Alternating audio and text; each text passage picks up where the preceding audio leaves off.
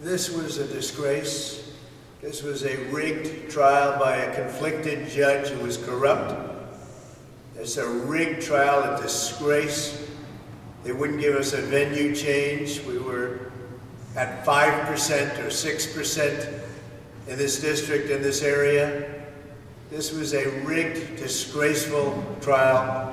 The real verdict is going to be November 5th by the people.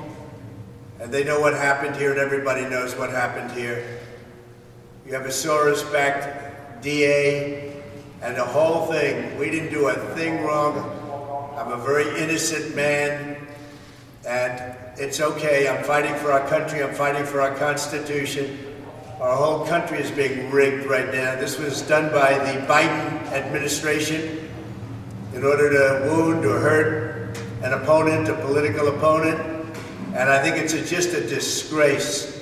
And we'll keep fighting. We'll fight till the end and we'll win, because our country's gone to hell.